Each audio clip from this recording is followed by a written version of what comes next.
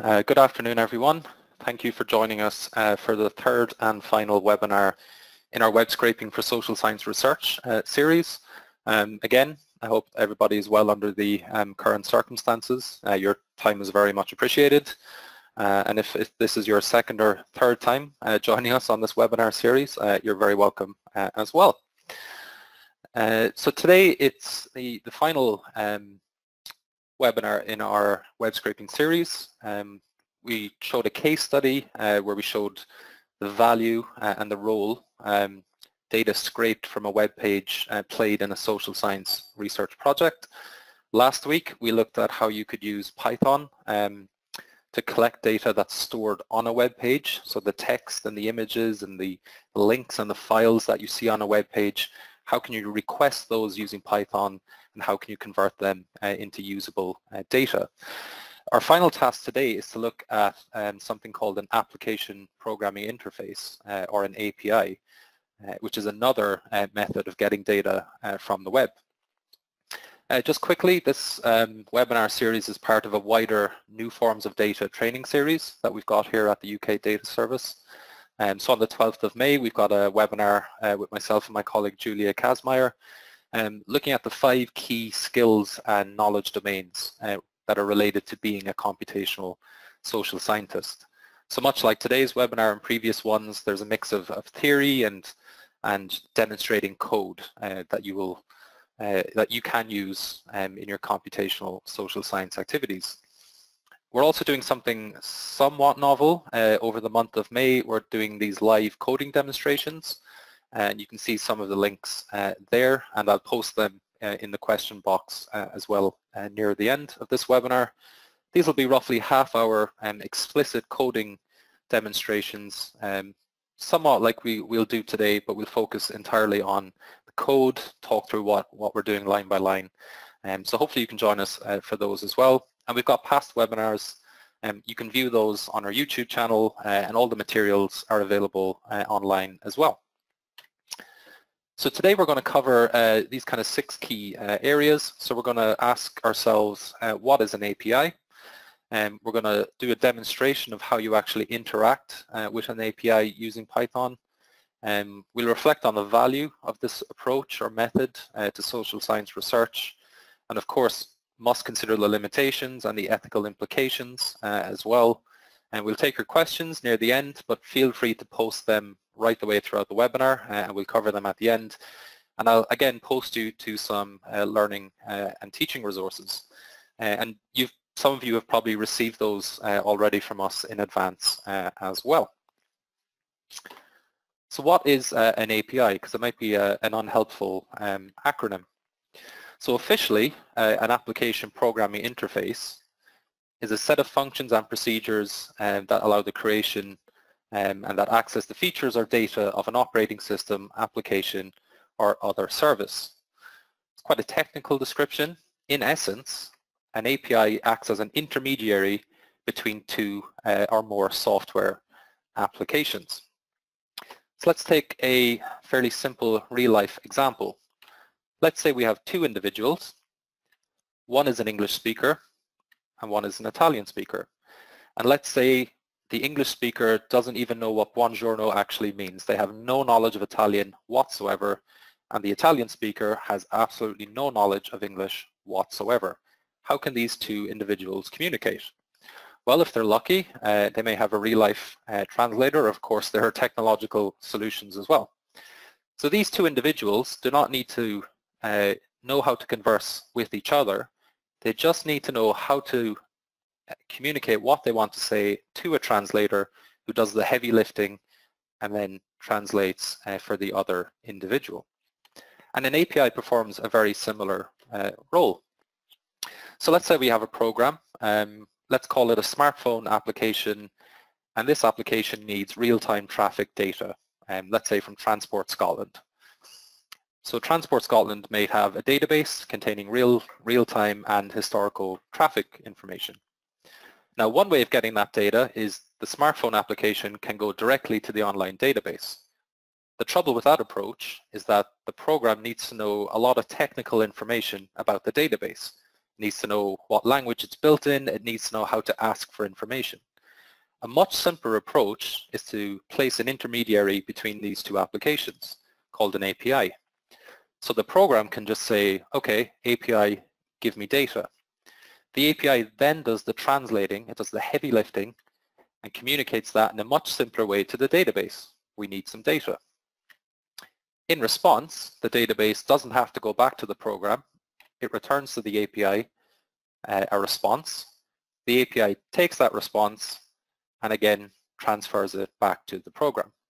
So an API just sits in the middle of computer applications or software applications, and it performs the same role as a translator.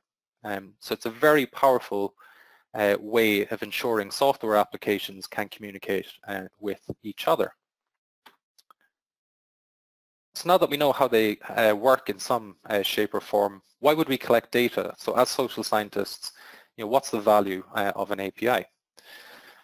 So first and foremost, they tend to be just an important source of publicly available information on social phenomena of interest.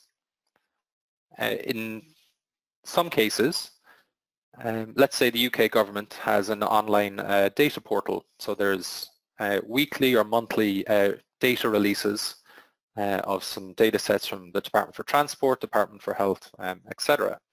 If you're interested in that data, then you need to go to that website, right-click, download the data manually, etc.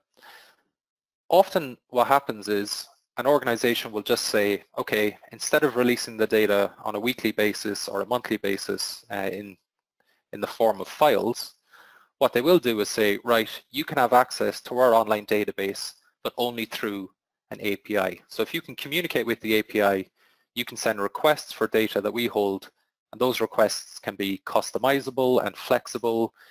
Those requests can be scheduled using a programming language. They can be every day, every half day, every week, etc. So that's a really key point, that APIs allow customized access to data resources. So think traditionally, if you wanted data from a government department, for example, you might download the entire procurement data for a given department. So every spend over £5,000 that the Department for Health made in 2020, for example. But you might be only interested in certain amounts of spending, so you might be only interested in purchases that were over £100,000. You might only be interested in purchases made in Scotland or in Wales, for example. So instead of downloading this big bulky file and then doing the filtering yourself, when you actually communicate with the API, you can just get the data you need. So you can just send a customized request for data. And then once the data are sent back to you by the API, they might come in a format that you're not very familiar with. So they might come in a hierarchical data format. And we'll see some examples today. But it is possible then to reshape those formats into something more familiar. So like a traditional rows and columns type data structure, which we would call a variable by case matrix, or a tabular data structure, which again can then be linked to social science data that you're interested in also. So there's a logic to using an API. So you can communicate with an API using multiple programming languages. You can do it through R, you can do it through PHP, you can do it through Perl. Lots of programming languages allow you to communicate with APIs. But there's an underpinning logic that apply to the process no matter what language you're using. So the first thing you need to know is the location of the API. So this is its web address. So this is very similar to the web address of any website. So the UK Data Service website will look like something https://ukdataservice.ac.uk. So APIs are also located at the end of web addresses. So for example, the UK Police API, which provides open data about street level crimes, the number of forces that there are in the UK, neighbourhood level crime statistics, that can be accessed at the following web address, https://data.police.uk/API. So once we know where the API can be accessed, then we need to know how we're allowed to use the API. So for example, the UK Police API doesn't require you to register your use of the API. You don't need to tell that API anything about yourself. You don't need to provide an email address, etc. But it does restrict the number of requests for data that you can make, and it's around 15 per second, which is obviously a lot, but you need to think a bit more computationally about programs that might be looking for data multiple times every couple of seconds or even every second. And this number of allowable requests is known as the rate limit. So it's the rate at which you can request data from the API. And the third piece of knowledge we need to get going is the location of the data of interest. So the API exists at a web address, and so do the data resources. So again, at the UK Police API, we can get street level crime data at https://police.uk/API crimes-street. And the location of data on an API is known as its endpoint. So it's the end of the web address that then gives you back your data. So thankfully, if you joined us last week, you'll see that it's very similar to scraping a website. You need to request the web page itself, and then you can start working with the data. And now that we know these pieces of information, then we can actually implement the interaction with the API. So once we have the information, the first thing we need to do is register your use of the API. Again, only if required. Most APIs will require you to register. There's usually no cost. There's almost always a free version of an API, but you do need to provide some information. So it might be your name, an email address, it might be a link to your website, and they usually ask you to write a short description of the application that you're planning to use the API for.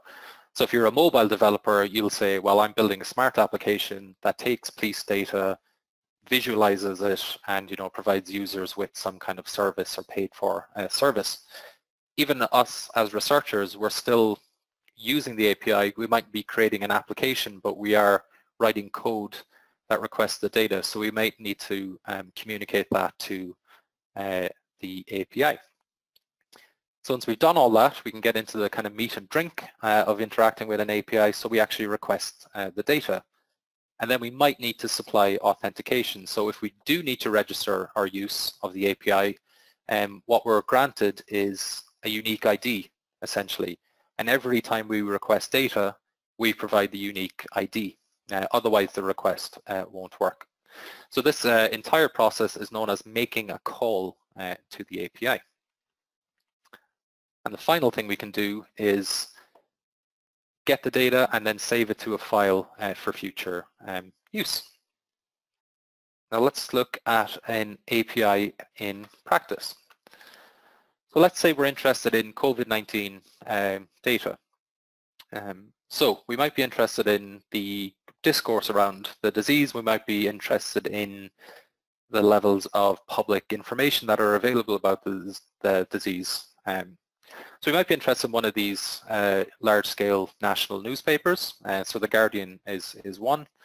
You can see that it provides information on the website itself. So here's a subsection about the coronavirus explained. There's a section as it relates to the UK. There's a global section. There's an opinion section, etc. Probably doesn't need to be said, but I will then contradict myself and say it anyway. You could manually collect information. So if we were interested in this particular article, we could, highlight what we want. We could right-click. We could copy. We could open a TXT file. We could save it, etc. But it's obviously not something we can do at scale. So thankfully, The Guardian has foreseen that its information would be very useful to a wide range of people, and so they've built an API. So they've got an online database that stores all the information about its articles, including the text, the images, the videos, the links to other articles, etc. And it makes most of that available through its API. In some cases, the API will allow you to explore the data without having to write any programming code and without having to register your use. So for example, The Guardian allows you to explore what kind of data is available. So it creates a little user interface. Let's say, for example, we'll type in Scotland, because that's where I'm currently living. We can tell it to search its content database. So let's run it again. Yeah, so we can see it returns some information.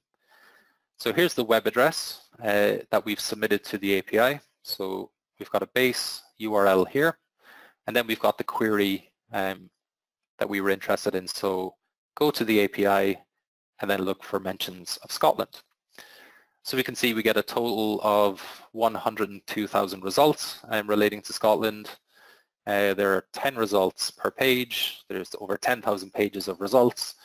And then in a field called results here, we can see the actual content of what we're interested in. So the first article was written in March 2020 on the 17th. The article is available at this web address here. We can take a look, see if that works. Yes, it does. So we can read the article if that's what we're interested in. And it's found a second one about poetry, etc., etc. Now this is quite useful just for getting used to the API, but it's again very difficult to interact with this user interface at scale or at pace over time, etc. So we do need to write some programming code that helps us access this information. So what information do we need? So we're working through our steps. So we know where the API is located. It's located at something called https://contents.guardianapis.com. So we know where that exists. We can actually test out if you want to see what needing authentication does. So we know there's a URL or a web address where we can access data. If we try and do it, you can actually see that it tells us we haven't provided our API key. So we haven't given the API our unique identification, therefore it won't return us any information. But at least we know that this is the correct web address for accessing the API. So if we know where to get the API, we need to figure out how we can use it. So we need to know the terms of use. We can see the terms of use at a different web page. So how do we access the API? Well, there's two levels of access. There's a developer, which is free, and there's a commercial license as well that we can use. So with the free level of access is what we're interested in. We can make up to 12 calls per second. So we can request data 12 times per second, up to a maximum of 5,000 per day. The content that we can access is strictly related to the article text in comparison to the commercial access, which gives us images and audio and video. So if that's the focus of your research, you may need to think about building in the cost of a commercial key. And you can see with the free level of access, we have up to about 2 million pieces of content, but there's more. So if you pay for the service, you can get access to pretty much, I'm guessing, everything The Guardian has published that's digitally available. So now we know where the API exists. We know its web address. We know how to use it. In advance of this, I've registered use of the API, so we don't need to do that now. The final thing is just to think about, well, what types of data are available through the API. And helpfully, the Guardian documentation is very good, so we can see which endpoints or which data tables we're allowed access. So there's one called content, one called tags, one called sections, one called editions, and one called single items. And we'll go through what some of these mean during our demonstration. But in essence, content allows us to retrieve a list of search results. Tags tell us which kind of bits of metadata an article is tagged with. So if an article is about the environment, it might have an environment tag. Sections tells us which part of the newspaper it's published in. Editions, which edition. And single item gives us every single bit of information The Guardian has about one particular article, which is obviously very important. And we're going to show an example of that as well. I'll just demonstrate it myself very quickly just so you can see how it should work. Basically, you don't need to install anything on your machine to be able to run the code. It all launches on a service called Binder, which is an open source computing environment platform. So you might see a screen like this. It might take a wee while to launch, but I'll show you the final result, what it looks like. Perfect. So you should now be able to see what's called the Jupyter Notebook, which is what we're using for the coding demonstrations. Again, if you want to just give me a quick yes, just to say that you can see the notebook, just in case you're still seeing the other screen. Perfect, thanks very much. Okay, so let's get stuck into the demonstration. So this is a Jupyter Notebook.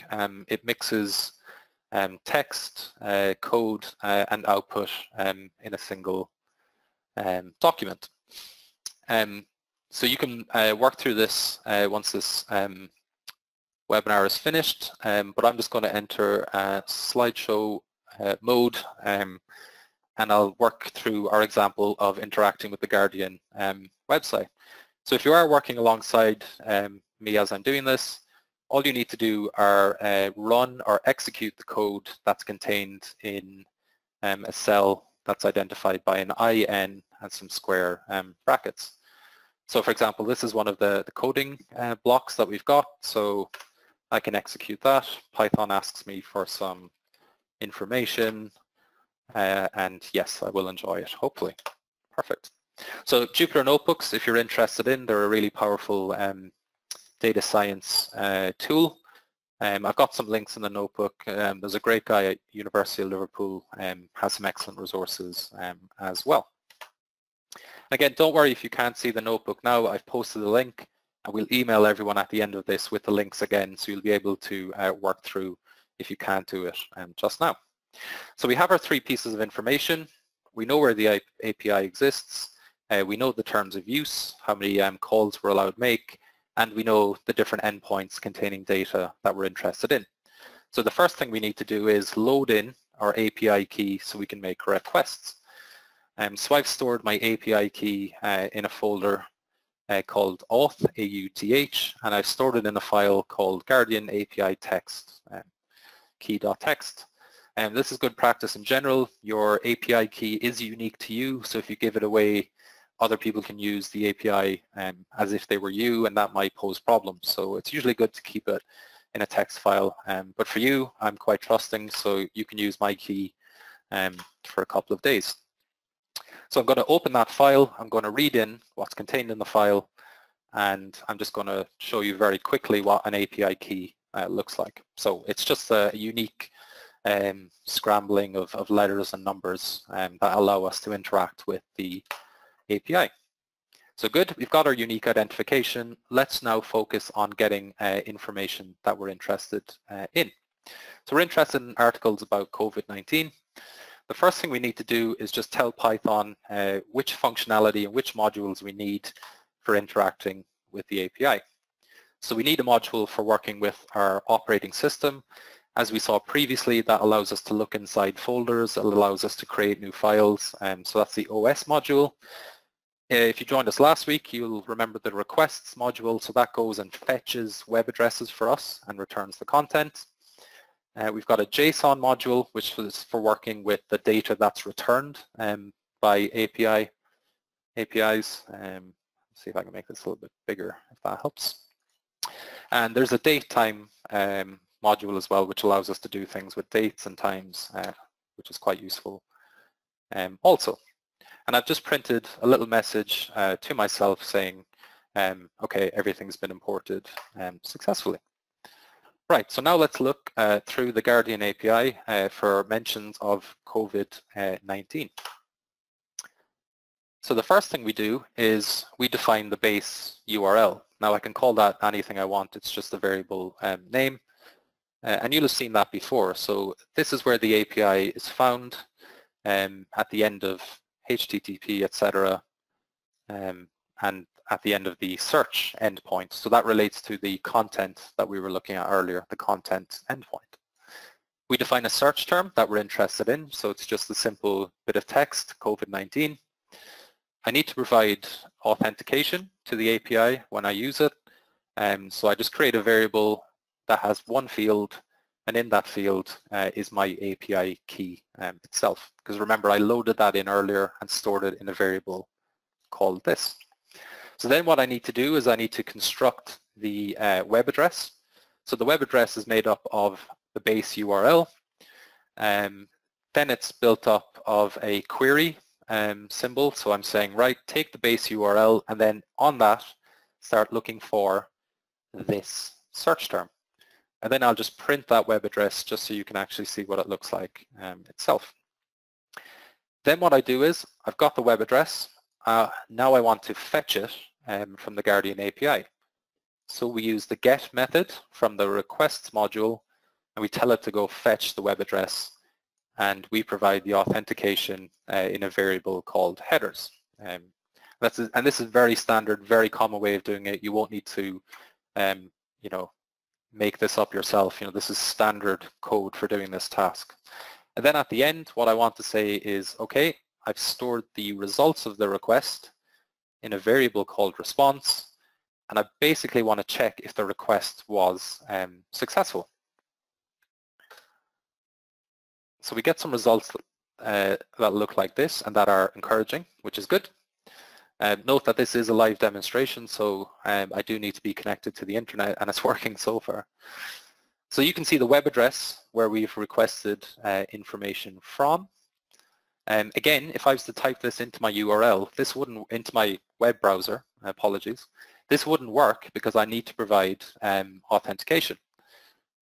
Thankfully, the way I've requested it from the API, it's returned 200 code, meaning that was a successful request. So I formulated my request correctly and it's been sent back to me by the API.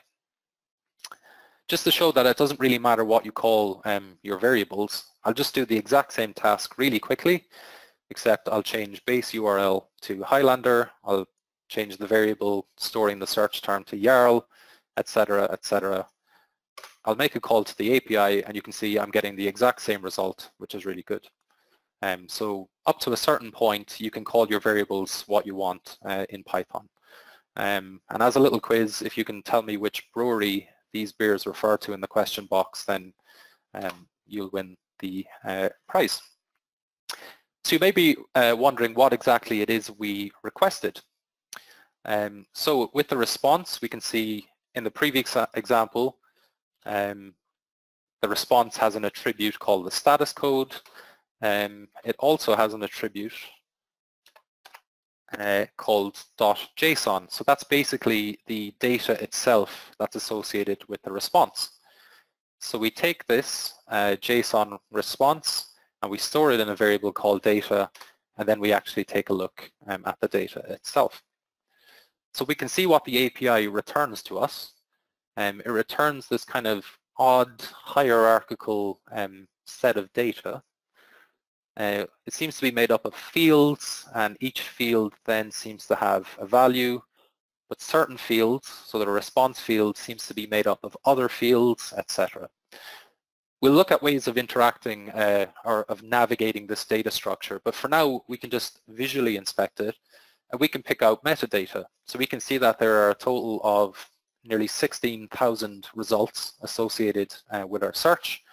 We can see that we get 10 results per page, and there's about 1,600 pages of results relating to our search term COVID-19. And the actual data itself that's associated with the request is helpfully contained in a field called results. So you can see the results field then has a long list of articles about our search term. So the first one we found is an article called "What is COVID-19?" helpfully. Its web address is here. So if we wanted to read that article, we could type that into our web browser. And this article exists on the API at this address here. And we'll use this address in a moment as well to request the actual article text itself. So visually we can inspect the data that's returned, but as you can tell it's hierarchical. We're not entirely sure how we can actually navigate it. Should we just do Control F, and should we just look for certain words? So if I'm looking for the word web, you can see that this is not a very efficient way of navigating the results. So thankfully there's ways of navigating these types of variables. So we asked for the response to return the data in something called a JSON data structure. This is known as a dictionary in Python. It's just a type of variable that has certain ways of interacting with it. So the first thing we should notice is that a dictionary is made up of keys and values. So it's made up of pairs of keys and values. So the first thing we should do is, well, what keys are actually contained in the dictionary? So we can use the .keys method and it will give us a list of the keys. Somewhat confusingly, the result says there's only one field in the data that was returned to us. That's obviously not true because as we visually inspected, we can see that it's a hierarchical data structure. So this is the top level key, but within this key is a list of other keys, and then within these keys are other keys again. So there's a hierarchical nested nature to a JSON or a dictionary variable. So let's look inside. So if we want to look at what a key contains, we write the variable storing all the data, and then we use square brackets, quotation marks, and then the name of the key. So this will tell us which keys exist within the response key. And now it's starting to make sense with what we visually could see ourselves. There are 1, 2, 3, 4, 5, 6, 7, 8, 9 keys within the response key. And the main one we're interested in is the results key as well. So the results key contains a list of all the articles that relate to our search. So we need to navigate that list as well in Python. So the first thing we'll do is we'll take what's stored in the results key and we'll put it in a new variable called search results. And then we'll take a quick look within that variable. So now you can see we've stripped out all the other keys at the higher level, so we no longer see the response key, the total results key, etc. Now we just have a list of observations for all the articles that relate to COVID-19. So the first one is here, what is COVID-19? If we scroll down, there's another one about pregnancy. If we scroll down further, etc., we can see all the different articles up to 10, because there's only 10 results per page. So we have a list of results. It's probably useful to confirm that we're working with a list. So in Python, for any variable, you can ask Python to tell you what type it is. That seems a kind of obvious thing to do, but even though you might have something whose value is a number, if it's actually stored as a string, if a number is stored as a piece of text, you can't do any calculations with it, for example. Or if something is stored as a list, there's a certain set of functions that you can apply to that variable that don't exist for other variable types. So we can ask Python, great, we're working with a list. Now that we know that, well, you can say, how long is the list? So how many articles did we find? I told you there were 10. That was based on a visual inspection and on part of the metadata as well. But we can ask Python to confirm. So how long is the list? It's 10 elements long. And then we might be interested in looking within the list as well. So we can say for every result in the list that we've created, print certain types of information. So for each article, tell me what type it is, tell me what section it appeared in, and tell me when it was published. And I'll just zoom out a wee bit. And you can see 1, 2, 3, 4, 5, 6, 7, 8, 9, 10. So all the 10 articles that we found, we look at their type, so we know their articles. The first article appeared in World News. The third article appeared in the Environment section. This was published in April. This was published in March, etc. So you're already seeing ways we can use Python to work our way through what look like fairly complicated hierarchical data structures. So before we move on to the slightly more complicated examples, we can actually say, right, that's a pretty good bit of work. I'm interested in those 10 articles. How do we actually save them? So we mentioned that the data is stored in something called a JSON data structure. That's also a file type. So we want to write that information to a JSON file. So it's really easy to do. First, all we're going to do is create a folder. called downloads. If that folder already exists, which it should on my machine, it just says, look, unable to create it, it already exists, which it does. So that little try except clause is quite good for catching errors, as you can see. Just zoom in a bit more for you. Out a little bit, perfect. So we want to save the results to a JSON file. The first thing I'm going to do really simply is I'm just going to grab today's date and I'm going to format it as year, month and date, and then I'll print that so you can see it. I'm going to define a file for storing the scraped results. So I'm going to put it in the downloads folder, and then I'm going to call it Guardian API COVID-19 search, and I'm going to add today's date to the file name, and it's going to be a JSON file as well. So what I do is, with Python, I say, with this file open in write mode, dump the JSON data into this file. So you can see the kind of logic of what we're doing as well. So with this step, all I ask Python to return to me is today's date, and you can see this here. But how do we know that the actual save function worked? I'm on my machine at the moment. I could obviously just open up the folder, but I can actually use Python to navigate my machine and say, does this file exist? So I can check whether the file was created, and B, I can check if the actual file contains the information we collected. So the first thing I'm asking Python is list all the contents of the downloads folder. So you can see that, okay, when I tried to save the file, it definitely created a file, so I know the file exists, which is really good. Now I need to confirm that there's actually something in the file. So very similar to saving it, we open the file, but this time in read mode. So we want to read in its contents, and instead of using JSON.dump, we're using JSON.load, which is just the antonym of what we were doing. And then I ask Python to spit out the data. So you can see that worked. So I had a variable before, response.json, and now I've saved that to a file, I've loaded it back in, and here we can see the first 10 articles that we downloaded from the API. So phew, we have successfully requested data using an API. Hopefully you'll agree with me that the requesting is actually relatively simple. It's just about constructing the web address correctly, and the API documentation usually tells you how to do that. The tricky bit is working with the downloaded data. It comes back in JSON, or it comes back in something called XML, which are hierarchical nested data structures, and it can be difficult to pick out the elements that you're interested in. So before we go back to thinking about the value and the limitations and the ethical concerns, let's do a couple of more demonstrations. So let's refine what we're doing, and we'll do 4 more things. So we'll include additional search terms, because we've only used one. We'll deal with the fact that there are multiple pages of results. So if there are 15,000 articles, I want all 15,000. You know, this is the era of big data. I don't think a sample of 10 is representative.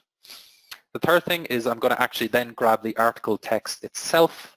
So we saw a list of articles in our search results. For each of those, we want to then collect the article text, and we'll see how to do that. And then hypothetically, we'll see how to handle the rate limit. Very unlikely we'll bump up against the 5,000 daily limit, but it is possible. And you can think of testing your code. If you're constantly testing and then you think, oh, okay, now it works, maybe you've actually used all your calls to the API. That has happened to me before. So let's get some preliminaries. I'm just confirming that, you know, we have all the modules loaded in. I've got today's date and I've got my API key. We've seen how to do that. I'll just confirm that Python has all of the information it needs. So I won't go through too much what's happening here. Okay, so let's include some additional search terms. So we can use what are called logical operators, so and, or, not, and not. There's lots of combinations of those operators to include additional search terms. So we've seen this previously. We've got a base URL that we're using again, but this time I'm adding an extra search term, so coronavirus, and I'm adding in the logical operator OR into that search term. I'm providing my API key again. I'm building the web address. It's composed of the base URL plus a query term plus the search terms. Then I'm again requesting that web address, and I'm just checking if it was a successful request. So you can see the web address that I've requested. Don't worry about the fact that there's a space. That actually needs to be there. If I did this, Python reads that as one string, so it doesn't see the logical operator. It just sees one search term, which is COVID-19 or coronavirus, which is a silly term. So when you actually request the web address, the API knows how to handle this space here. And again, we get a 200 status code, which is good. That means my request was valid. So what I want to check is, now that I've added an extra search term, do I get more search results than I did for just searching for one? So again, I take the data that's returned to us in JSON. I put it into a data variable. Again, this could be called anything you want. And then there's a key in that data variable called total, which tells me how many search results there are. So now you can see if I add an extra search term, there are now 20,000 articles that are relevant for my analysis. And in the notebook itself, when you get to work through it, you'll see I've given you an exercise of adding different search terms in different combinations. So you might say, I want an article that mentions COVID-19 and England, for example, and you can see the results of that. So we do get a higher number of results than if we just searched for COVID on its own. So how do we deal with multiple pages of results? So the first thing to understand is just because you're allowed to request lots of data from an API doesn't mean it gives you back all of that data in one go. Basically, an API, it takes a lot of computational resources to operate an API.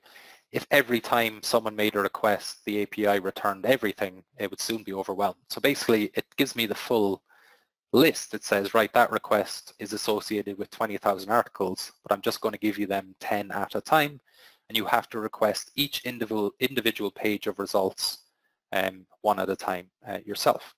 So it transfers the work back to you, basically, to make more requests. But thankfully, it's a very simple process. So there's two ways of tackling this issue. We can increase the number of results returned per page, and then we can request each individual page of results. So the first thing we'll do is tell the API we want 50 results per page, not 10, because that's too few. So these three lines are the exact same as before. Define the base URL, the search terms, the authentication. This time I'm defining a variable called num_results. That could be num pages, num whatever, you can call it what you want. And I'm setting it to the maximum that the API allows. And I got that information from the documentation. I build a web address. It's the same as before, but now there's an extra bit where I say, right, filter by page size equals 50. Again, I'll show you what that web address looks like, and we'll ask Python to tell us whether it's a successful result. Excellent, another successful result. And this time you can see the web address is slightly longer because it has this filtering option here.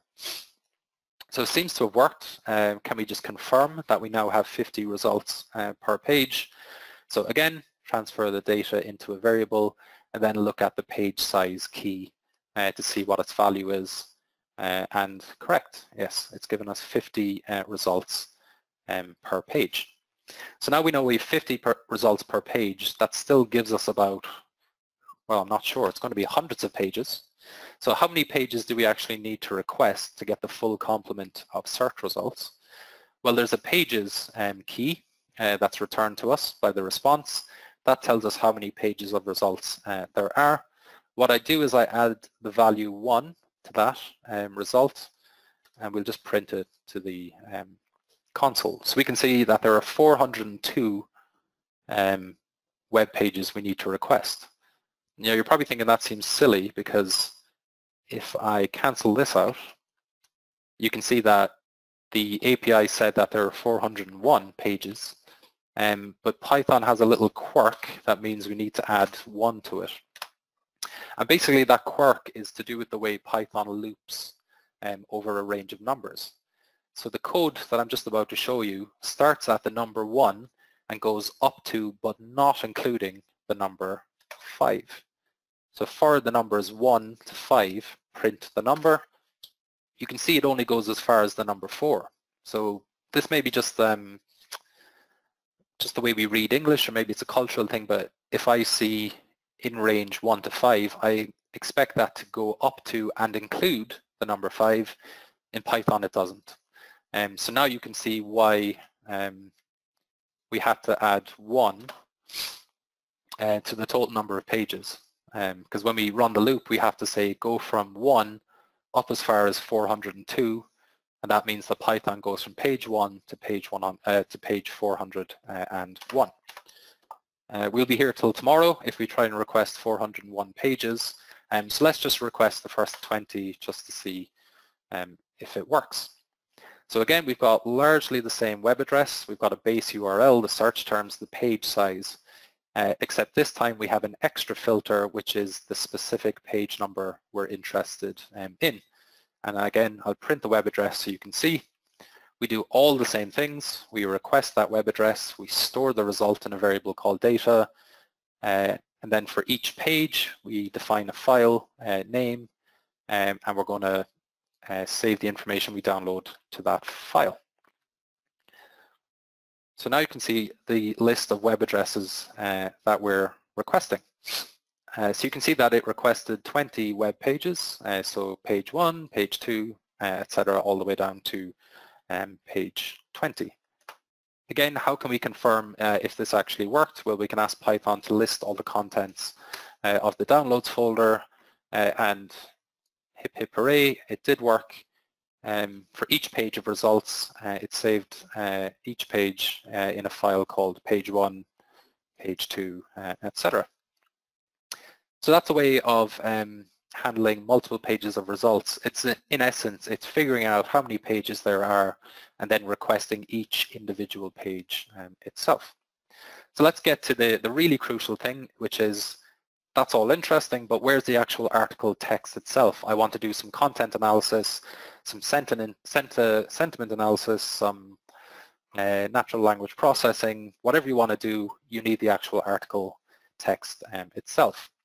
So what we do is we take our search results and then we use a different endpoint on the API that gives us the article text itself. So we have a list of search results. Let's pull one of those articles out, not quite at random, from that list. So we create a variable called search results, which stores all of the values contained within the results key. And then I pull out one article from the list of results. So basically what I've done is I've just taken one article, and how I've done that is I've referred to the element in the list by which position it's in. So in Python, this approach is called indexing, and an index begins at 0. If you've used OR, for example, indexing begins at 1. So the first element in a list is in position 1, second element is in position 2. Now that's in OR. In Python, slightly more confusingly, the first element in a list is in position 0, the second element is in position 1, the third in position 2, etc. So just to test that out, we know we have 50 results per page. So basically there are between 0 and 49 different positions in the list. Let's say I want article, so this is article 31, because remember it begins at 0. And yet you can see that's a different article that's given to me. So whether we can learn something from Germany, what's the article in position 6? A different article. So when you have a list, you can refer to it by its position in the list. But let's go back to article 0, something about coronavirus latest 30th of March at a glance. So let's go and get the actual text of that article using Python. So what we do is we go to the article and we take out the value that's stored in the API URL key. Very quickly, just to show you what that is, there's a field called API URL, and again, this is the web address for that specific article. So we want to request that web address. So again, we build up a web address. It consists of a base URL, and then it's got a little search function, and we're looking for the body of that article. So we're looking for the text of that article.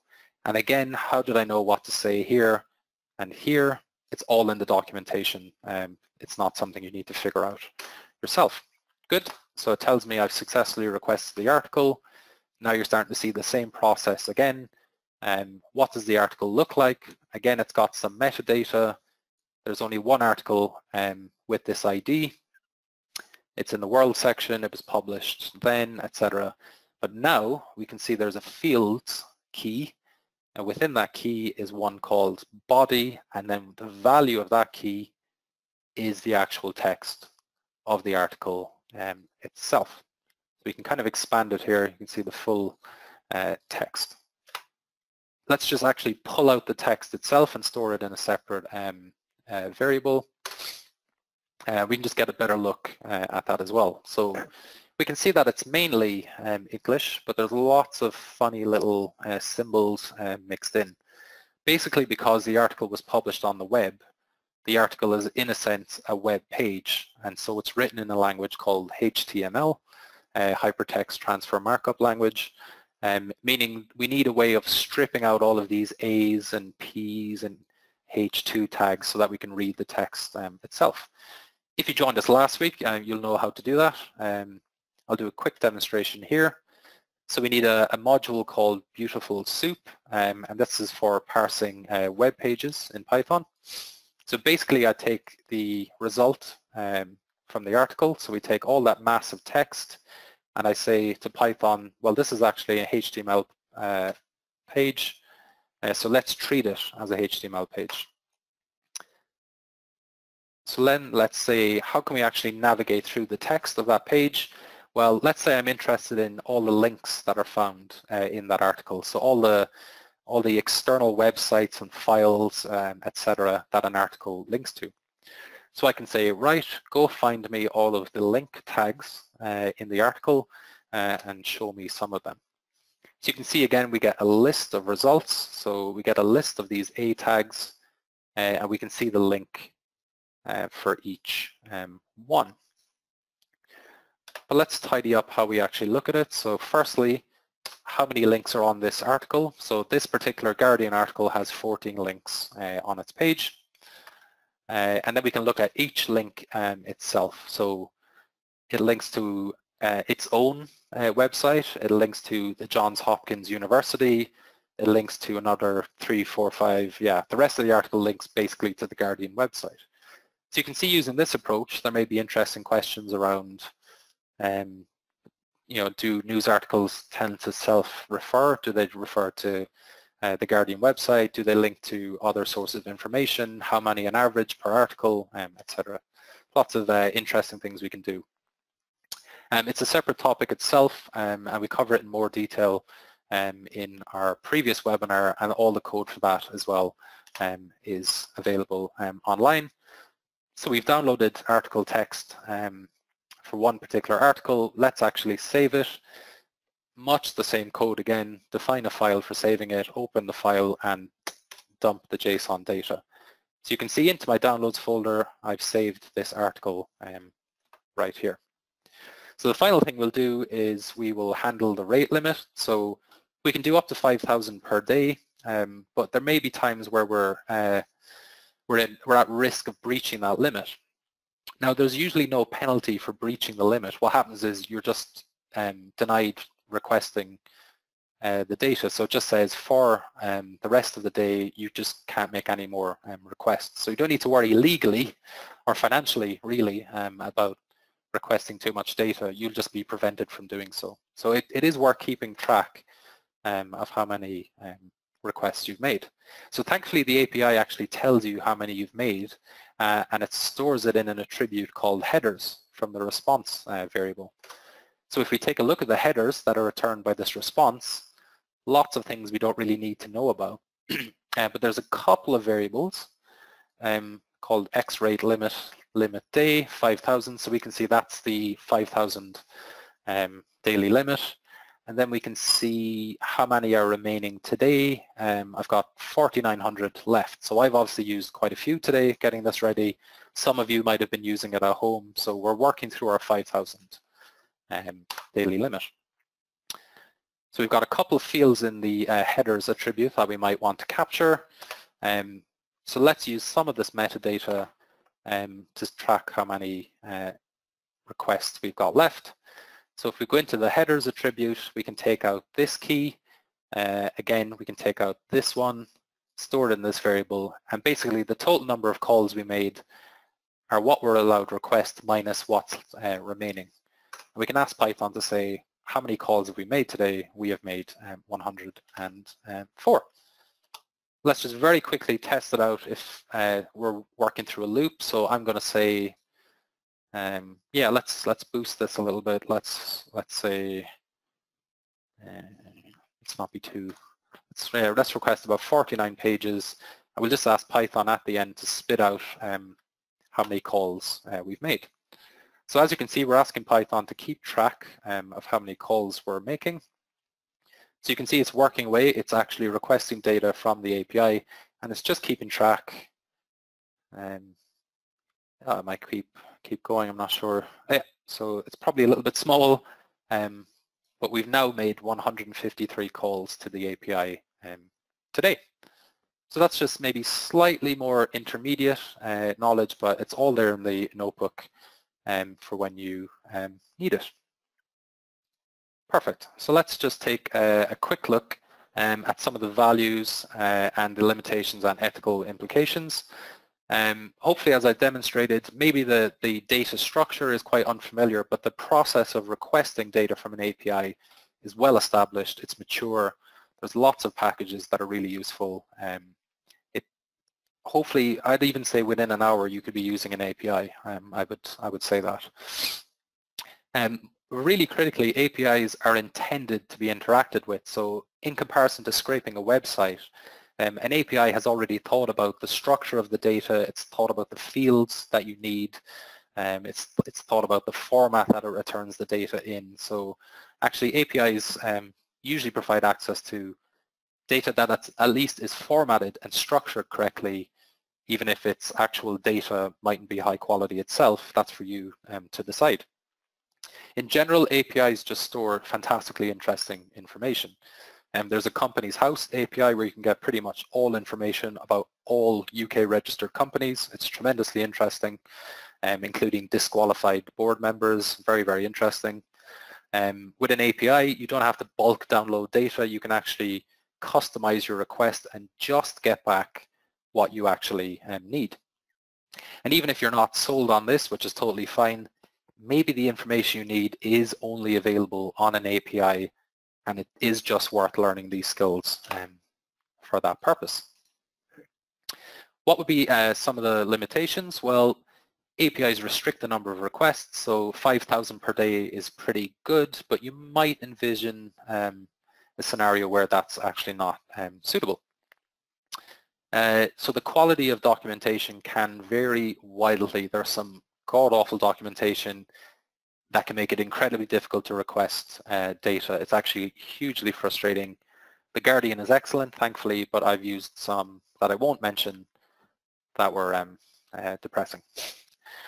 The data that's actually contained in APIs is still, affected by data protection laws. So if we think of the EU's GDPR, if you're collecting data about individuals, you've got a responsibility to process that data, to only use it for the purpose that you've stated, to dispose of it and archive it in a proper way, etc. So just because it's data publicly available from an API does not mean you don't get to think about data protection.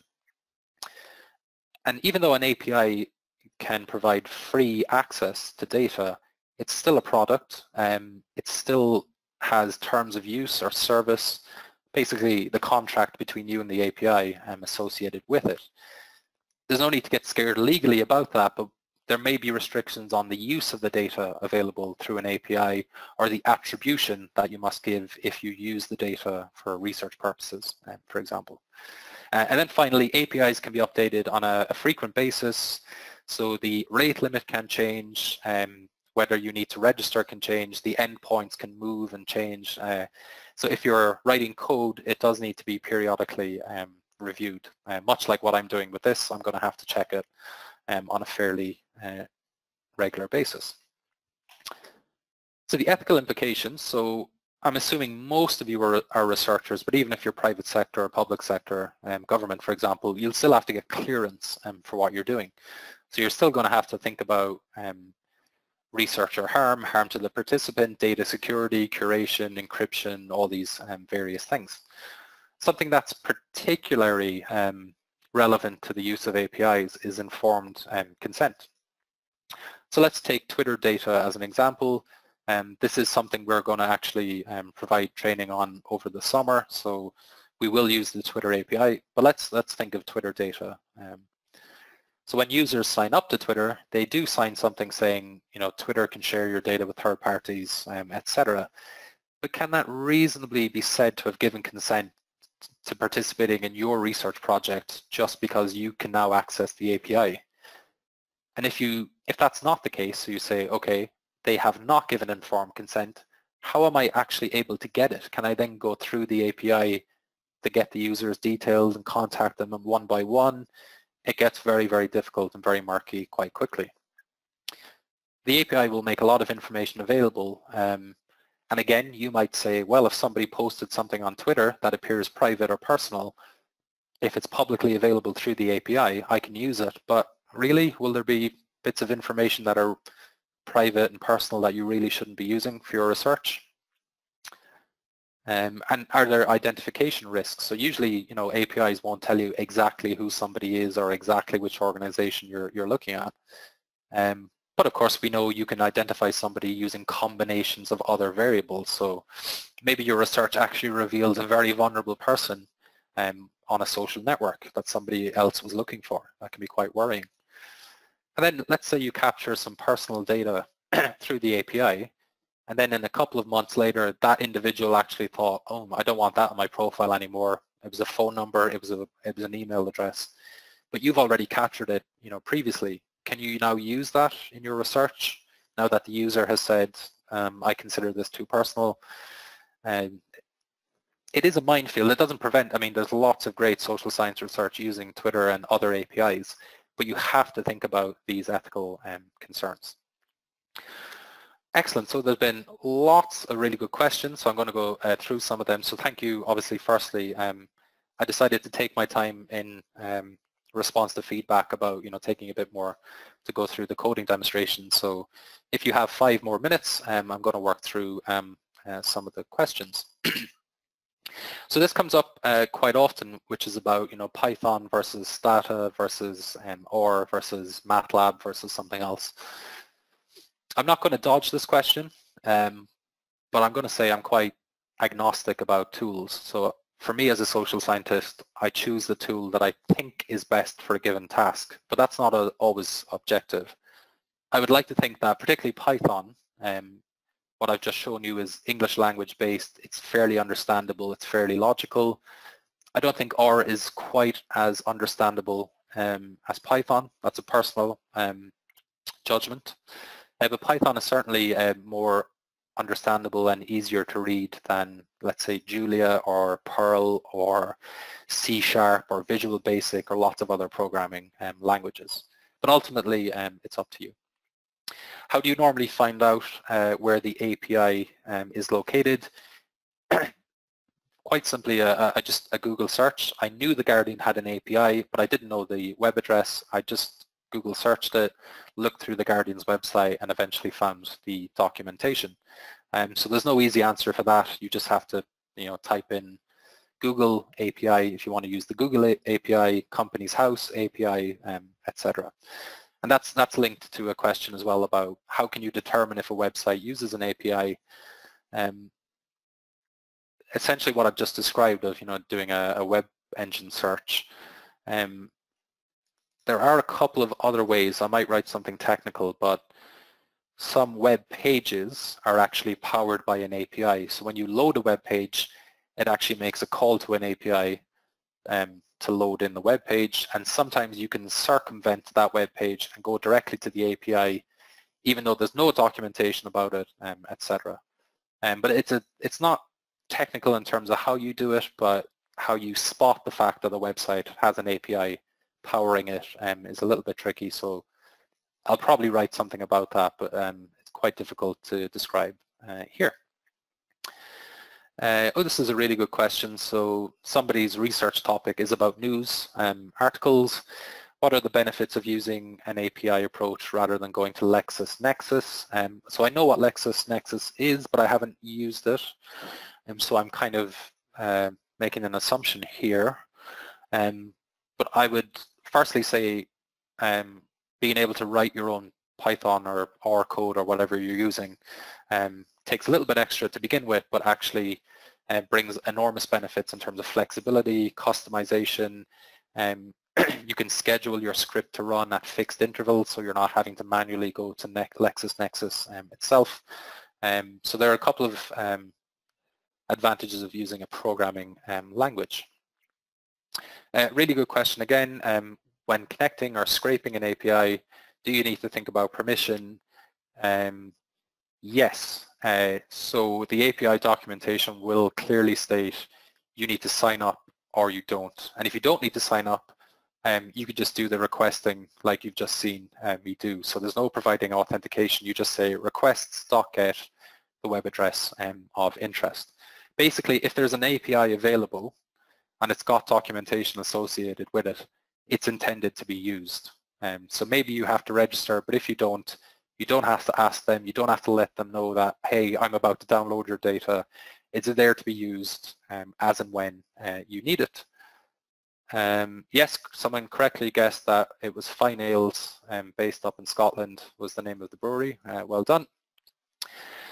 Are we asked to submit an ethical form to collect data from websites? Yes, I think if you're talking about an institution, so a university, for example, yeah, I mean, it's a data collection activity. It's part of your research project. It needs ethical clearance. If you're collecting data from an API that doesn't have anything to do with individuals, then your ethical clearance is probably guaranteed, or it's going to be easier to pass.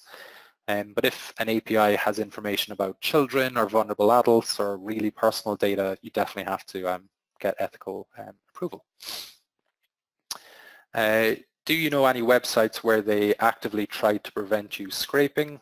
So yes, so an API, as I said, it's meant to be used. It'll only prevent you from making a certain number of requests, but you're allowed to request data. Certain websites, Google is certainly one. If you try to scrape the Google homepage, for example, or Google search results, yeah, that will block you from scraping the web page, absolutely. There's a specific question about Companies House, which I'll ask you to contact me directly if that's okay, because that's quite specific and technical. There's some questions about extracting data from Science Direct. I don't know if that has an API. If it doesn't, then you can potentially use web scraping to collect that data. So you could look at our previous webinar or send me a question if you want.